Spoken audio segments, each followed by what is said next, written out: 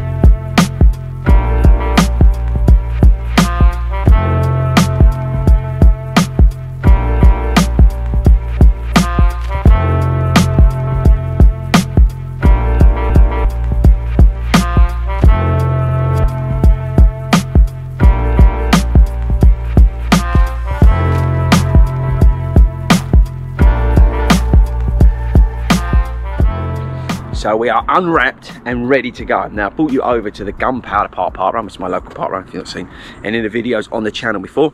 And I'm going to take you along, show you some of the settings, features and all that kind of stuff. And basically how I use the camera when we film some of these vlogs.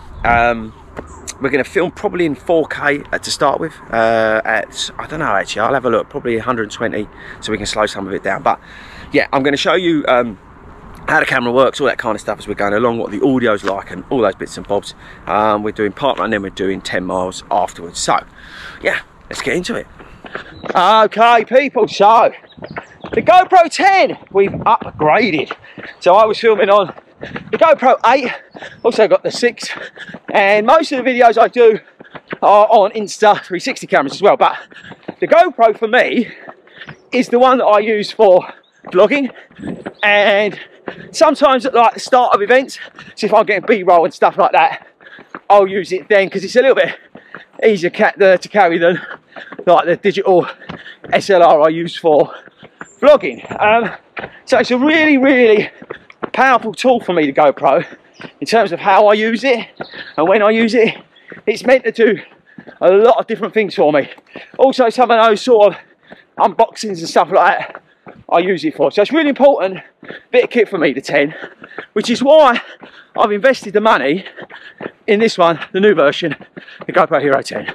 I'm going to put some stats and features up somewhere of what we get on this, price and all that sort of stuff, because it's different, because you can get a little bit cheaper if you get the subscription. I think the main thing with this camera, there's two actually, and is one, it's got the new processor in it. So all the cameras before this, I think, I'm going to get this wrong, so where are we going by the way? Yeah. Are on the first processor. Can't remember what it's called, GP1, I think, I might be wrong. GP1, but this is the first camera with the second generation processor. And what that means is everything is a bit quicker.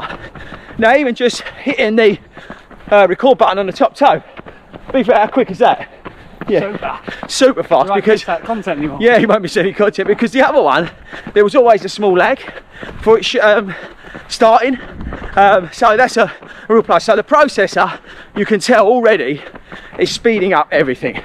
The other big thing is the frame rates. So I'll come on to exactly different frame rates and we'll play around with it on this run quickly. But the main thing for me is the fact that I can film in 4K but at 120, because if you're like me and you like to slow stuff down, then you get a much crisper picture. Because at 2.7 it was a bit rubbish, at 4K it was a bit rubbish. So this is a 5K camera, but for me, working at that 4K 120, it'll just give me the ability to slow it all down. So I'm currently filming in 4K 120 linear. That's my default setting that I've set up. So I've got rid of the fisheye. We've got the wider sort of linear feel to it, but I've got the 4K in terms of quality, but I've got the ability now to slow it down. So I'm going to put some footage up now of some of the different footage at the 4K 120 normal speed and then slow down.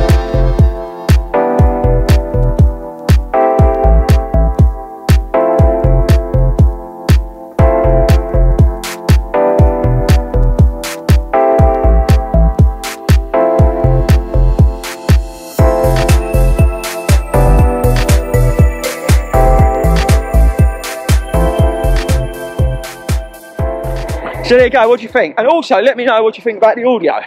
I've done an audio test from both, from the 8 versus this, and here it is. This is an audio test. This is an audio test. This is an audio test. This is an audio test. What do you think? Interesting, isn't it? Now I know it's different because we're out here running, so I'm panting. We've got Toby's shoes banging along with his glide rides, and we've got the water bottle. And it's not that windy today, which is a shame because I wanted to do like the wind test, but it's lucky for us because we're just out doing 10 miles. It's not very windy. So in terms of wind reduction, I can't really comment yet. We'll have to find that out. But in terms of the audio, I think it's a bit better. The other thing that they've improved is the stabilisation. So let's give that a go. Again, we're going to do this at 4K 120 linear. Let's do some stabilisation testing and see what you think.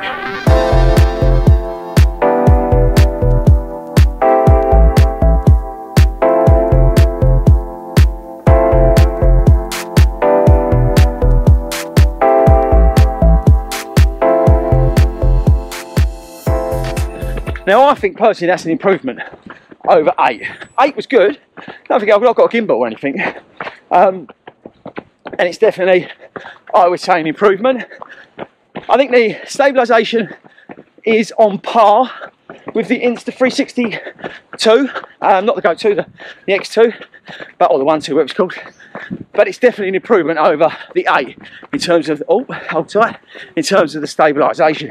Which as runners, as runners, it's really important. If you're watching someone doing a running YouTube channel, you want something that's stable, so they're not bouncing all over the place. So stabilisation improvement, audio improvement, the processing speed and improvement. And what was the other thing we spoke about, Tom? Size, weight. Oh, size and weight. Let's do that next, actually. So weight. I think this is key because this is actually heavier, and I can feel it on the selfie stick because this is the stick I use for the 8, and it really does feel heavy. And it is a worry because, like for example, this camera I will take around and do a marathon with it, and it's quite heavy, Tobe, and it is just quite more chunky. Yes, it's more solid, which is good, but you can really feel the weight of it.